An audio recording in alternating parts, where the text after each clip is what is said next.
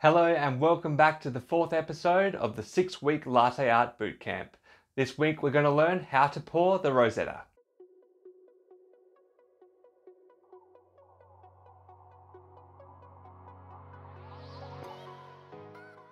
So if you've been watching all the way through, you should now have a solid understanding of hearts and tulips. I've been seeing the posts you've been sending me on Instagram and it's awesome to see how your latte art has improved already. Now the Rosetta is another fundamental style of latte art. It is sometimes referred to as a leaf or a fern. Now the secret to a good Rosetta is getting the flow happening in the cup so that when you're wiggling that jug from side to side, it helps move the lines around in the cup. Now in order to get this flow going, holding your cup on a bit of an angle is really helpful. So we're going to start by setting the crema just as we've done with all of our patterns so far. Because our Rosetta has those finer leaves, having a really good solid crema is really important to stop your pattern from washing out. Now once your crema is set, we're going to move the jug in and give a little push like we did with that tulip bulb in order to start creating that flow in the cup. You can either do this by stopping pouring and starting pouring again with that tulip style bulb, or you can simply just move that jug close to the crema and wait for that flow to start in the cup before you start wiggling. Now that wiggle is what makes the Rosetta happening, so gently rock your jug side to side and you'll start to see those lines fall into the cup and wrap around. We want to see some lines wrap around the spout of the jug, and once this has started to happen, you're going to move slightly into the pattern as you continue to wiggle to complete the base of the Rosetta.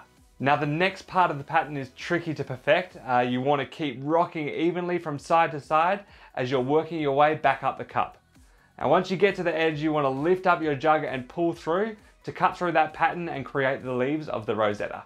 So just something to note with the Rosetta, you can change the style of your lines with how fast you wiggle. So the faster you wiggle, the thinner your leaves or lines will be, and the slower you wiggle, the fatter your leaves will become. So some people purposely slow down their wiggle to create this slow Zeta in the cup.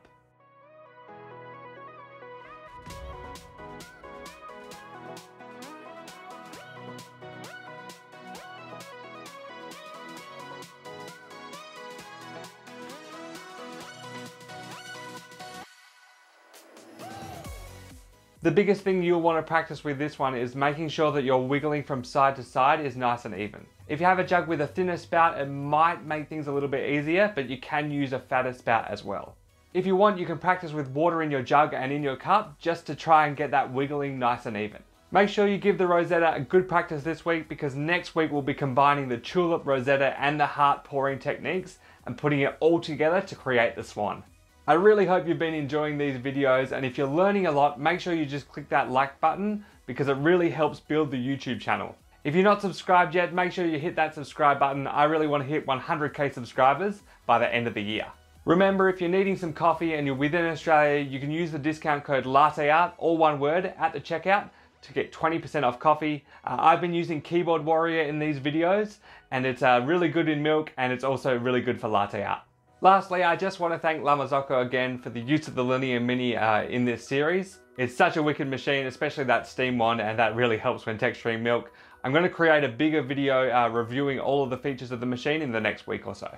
That's all for this one, and remember, I'll see you next week for that swan tutorial. Until then, keep frothing.